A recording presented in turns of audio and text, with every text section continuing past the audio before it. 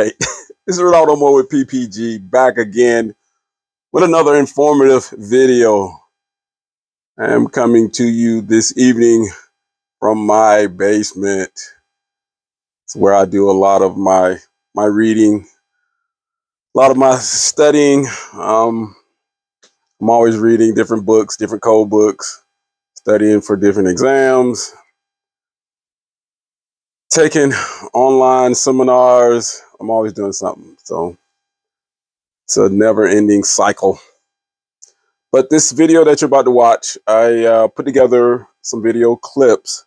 These are things that are some of the things that I look for when I am doing a residential building final based on the 2018 IRC or manufacturer's installation instructions. I have to say that, man, I get more comments about stuff that I'm posting is wrong, or, you know, I don't know what I'm talking about. And that's why I always post, I always include the book that I'm referencing. And I also post or try to include the code section. So if you're not using these books that, 2018 IRC, 2020 NEC, if you're not using any of these books, my videos may not be applicable to where you are.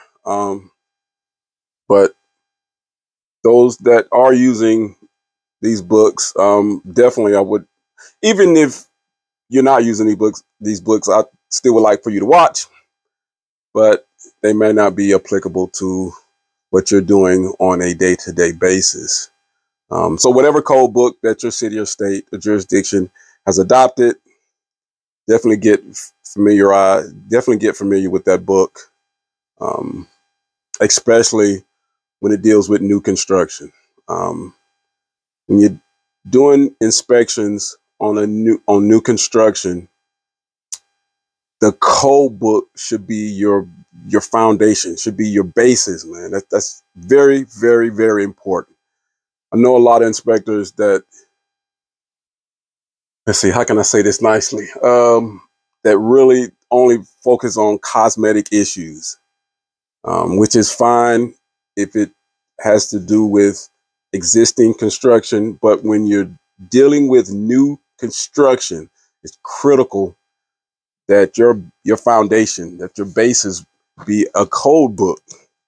It's just, I mean, you have everything in this, man, you know, from, you know, what you can do, what you can't do. And that should be your foundation, whatever book it is. If it's the IRC, if it's the uniform, the National Code Book, NEC. When you're dealing with new construction, it's critical that one of these books should be your foundation, should be where you start. So this video that you're about to watch, like I said, there's some video clips. It's based on the IRC. Just some of the things that I look for when I'm doing a residential building final.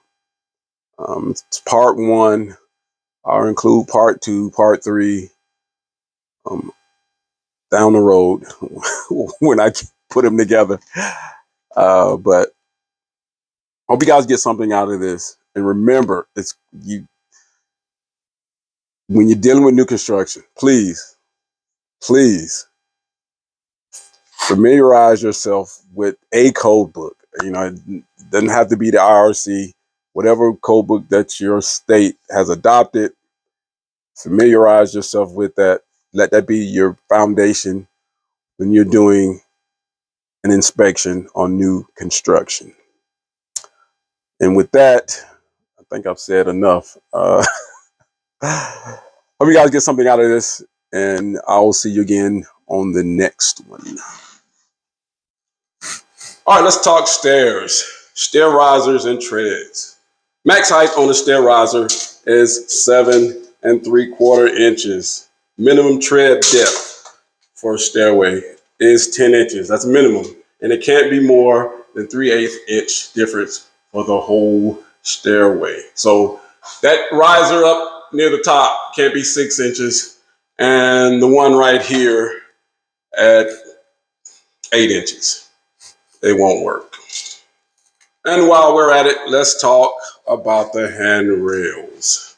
Handrails are required on one side of a stairway. On commercial, they're required on both sides. The height of a handrail can range between 34 and 38 inches. And they must terminate back into the wall on both ends.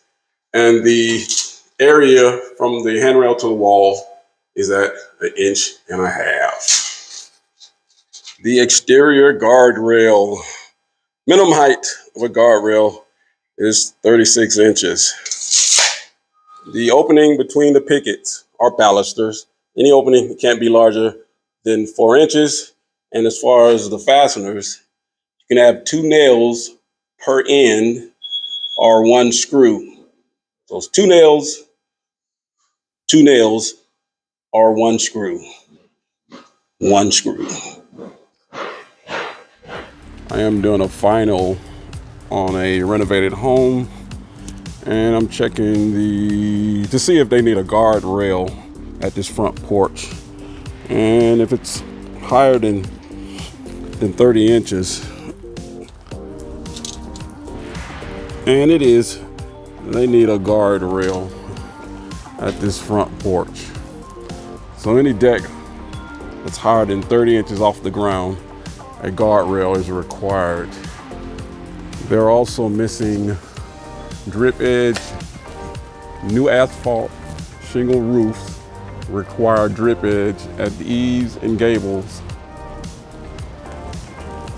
So first of all, make sure that the address numbers are posted on either the mailbox or the house itself. Make sure that the treads and the risers are the correct depth and height. Max 7 3/4 for a riser, minimum 10 inches depth for the tread. And there's at least 1 graspable handrail on one side of the guardrail. Make sure there's insulation in the attic area. And if the insulation is blown in, that insulation certificate stating the R value should be posted as well. And the attic door is insulated as well.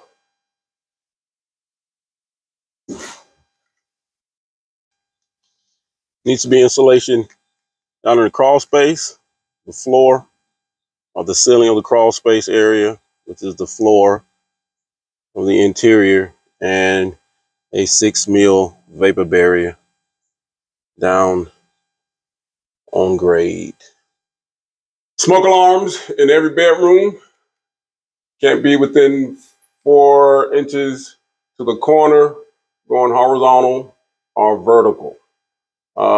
Max 12 inches down from the wall. That's it. And they all have to be interconnected. And a smoke alarm outside of the bedroom area as well. And let's not forget the